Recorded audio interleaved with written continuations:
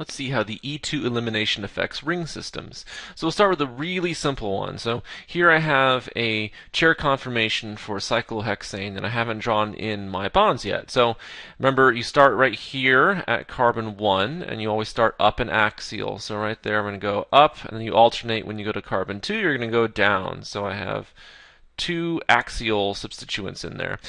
And I'm not going to draw the rest of the molecule because we're only going to focus in on this right side. So next you do equatorial, and since you started up for axial, you're going to go down. So down equatorial, and then you're going to alternate. So up equatorial. So that's all we're going to need to draw for this little example here. And we're going to go ahead and put a chlorine up at carbon 1. Okay, so we're going to put a chlorine up at carbon 1. And if you can imagine, everything else is being hydrogen on this ring. So we're going to have chlorocyclohexane, and we're going to react chlorocyclohexane with sodium ethoxide. Right? So sodium ethoxide will be our base for this reaction. And remember, when you're doing an E2 elimination reaction, you must have an anti-periplanar conformation. So you need to look for the anti-periplanar hydrogens on your beta carbons here. So if we first find our alpha carbon, right, it's the one attached to our chlorine, so this is our alpha carbon, and our beta carbon would be the one right next door here, so this is my beta carbon. Now, where is my hydrogen that's anti-periplanar to that chlorine? Well, on my beta carbon, it's the one that's down here, right? There's a hydrogen going down, and that's in the same plane as the chlorine. So this is the proton that's going to participate in this reaction. Notice how chlorine as your leaving group must be axial for an anti-periplanar conformation.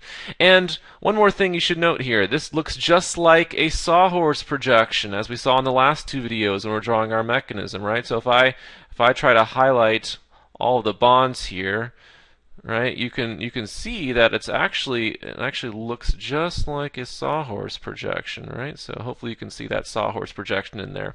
And when we were drawing our product, right, what we did was we took our sodium ethoxide as our base, takes this proton, right? These electrons are going to move in here to form a double bond between your alpha and your beta protons, and then these electrons are going to kick off onto your leaving group, which is chlorine in the axial position. So you end up with a double bond forming between carbon 1 and carbon 2. So wherever you want to put that on your molecule here, it doesn't really matter. And you make cyclohexene out of this.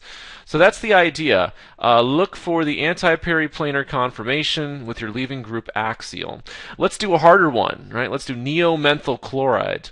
And so to save time, I've gone ahead and put in here your two chair conformations for neomethyl chloride. And in an earlier video, I showed you how to actually draw these. So you can check the earlier video for that. For right now, we're most concerned with which one of these two conformations is the most stable, right? So again, that's also from the earlier video. We saw that you want to put your bulkiest groups equatorial, because if you put your bulkier groups equatorial, that's more stable, there's less steric hindrance. So that would be the conformation on the right here. So I have my isopropyl group over here off to the side, equatorial, methyl group equatorial, and this puts my chlorine axial. So this would be the major conformation, and that makes this one over here minor. And the reason why this one over here on the left is minor is because your bulky groups, your methyl group and your isopropyl group, are axial, and that destabilizes this conformation somewhat. So major conformation is on the right. And that's one we're going to focus on because that's one where our chlorine is axial. So our leaving group needs to be axial here. So we identify our alpha carbon, right? So this would be my alpha carbon right here. And so let me go ahead and number these. I think it'll make it easier, right? So remember, if let's say this is carbon 1, this is carbon 2, carbon 3, and carbon 4, then this would be carbon 1, this would be carbon 2, this would be carbon 3, and then this would be carbon 4. So my possible beta carbons would be at 1 and 3, right? So 1 and 3 would be the two possibilities for my beta carbons. And lucky for us, there's a hydrogen at both of those places, right? So if you look closely there, you can see that either one of those hydrogens is anti-periplanar with that chlorine. So either one of those protons could participate in the elimination reaction. So if the base came along, right, if the sodium ethoxide came along, let's go ahead and draw it out here. Let's go ahead and draw out the molecule. So sodium ethoxide negatively charged. If that came along and grabbed this proton, right, for your mechanism, the electrons in here would move in to form your double bond as your chlorine leaves. So let's go ahead and draw what we would get if that is the reaction that occurred. So let's get some more room here. So the double bond is going to form between the 2 and the 3 position, right? So if I draw my product like this, right, and I make my isopropyl group coming up at me, right, and then carbon 2 and carbon 3, all right, if I number my chain here, if I number my ring, 1, 2, 3, and 4, the double bond forms between the 2 and the 3 positions, so between the 2 and the 3 position. And then I also have a methyl group going down at carbon 4, right, so a methyl group going down at carbon 4. So that's one possible product. So remember, I have this other proton over here, right? So my base could take this proton. Okay, it's also anti-periplanar. If that happens, these electrons would move in here to form a double bond between 1 and 2, and then your electrons would kick off onto your leaving group in the axial position there. So that's a possibility as well. What would we get? What would we get if that happens? So let's go ahead and draw our product here. So once again, we have an isopropyl group at carbon 1. Now this time there's no stereochemistry associated with your isopropyl group, and that's because your double bond forms between carbon 1 and carbon 2. So let me go ahead and number my carbons here once again, 1, 2, 3, and 4. Your double bond forms between carbon 1 and carbon 2 because this hydrogen, this proton, is leaving in this mechanism. And that changes the hybridization state of your beta carbon from sp3 hybridized to sp2 hybridized, right? So this carbon right here, right, is now sp2 hybridized. Everything's flat and planar, so there's no more stereochemistry with it. So that's why I didn't draw a dash there. I just drew a straight line. There is stereochemistry associated with the methyl group, right? It's still going away from us like that. So we have two different possibilities for our products here. Which one of these two is going to be the major product? Well, to think about the stability of the alkene, right? So over here on the left, we have a di-substituted alkene, right? A di-substituted. So right here across our double bond, there are 2 R groups. And for the example on the right, across our double bond, there's actually 3 R groups. So on the right, it's actually a tri-substituted alkene, and that makes this the major product because we know tri-substituted alkenes are the most stable ones, and then the di-substituted one will be the minor product. So for this reaction, 2 possible products, and it's all about being able to draw your chair conformations and understand the anti-periplanar conformation relationship between your proton and your leaving group. Let's do one more. Okay, so methyl chloride, very similar to neomethyl chlorides. Okay, so let's go ahead and look at the 2 chair conformations for methyl chloride. Once again, to save time, I've already drawn them for you, and go back and look at the previous video for an explanation of how I did it.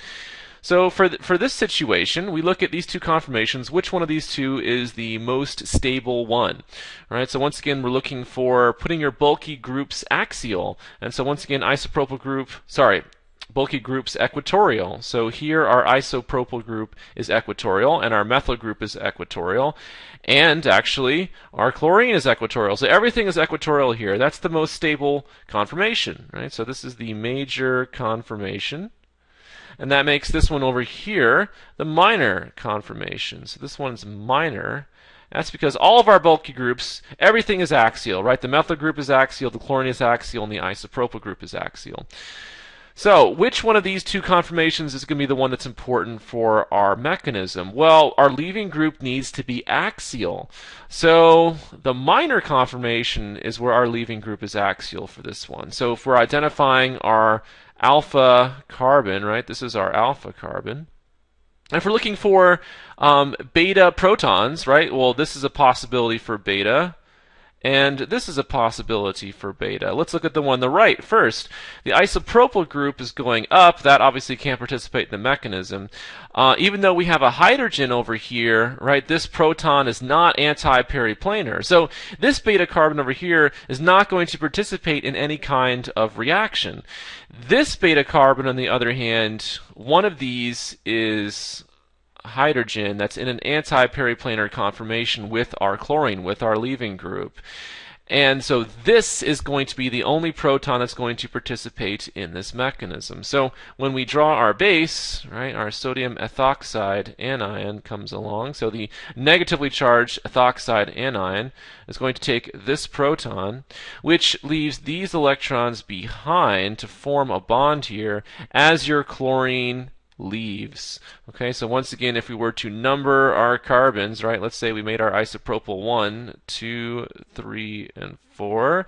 Make this 1, 2, 3, and 4. So the double bond is going to form between carbons 2 and 3. So if we're going to go ahead and draw that, right, draw the product, showing our double bond forming between carbons 2 and 3. So we have an isopropyl group at carbon 1 coming out at us.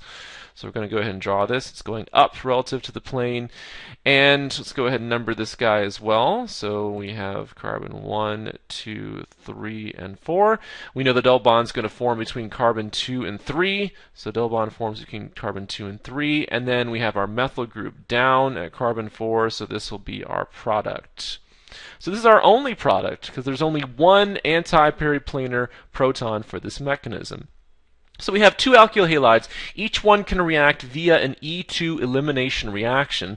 Now the question is, which one of these two alkyl halides that we studied is going to react the fastest? And the answer has to do with the stability of the conformations. Right? For methyl chloride, for this example, the chlorine in the axial position is only present when it's in the minor conformation. So most of the time the molecule is going to spend in the major conformation. So this alkyl halide will be slow to an E2 elimination because most of the time the chlorine is not in the correct conformation. That's in contrast to neomethyl chloride, right? So if we go back up here to neomethyl chloride, right? For neomethyl chloride, most of the time is spent in this conformation, the major conformation, and in this conformation your leaving group is axial already. So this makes neomethyl chloride much faster for an E2 elimination reaction. So by a factor of somewhere around 200 times. So it's approximately 200 times faster to an E2 elimination than methyl chloride. And again, it all has to do with the conformations and which conformation is the most stable. So, as you've seen, the anti-periplanar relationship is the most important thing to understand when you're doing E2 mechanisms.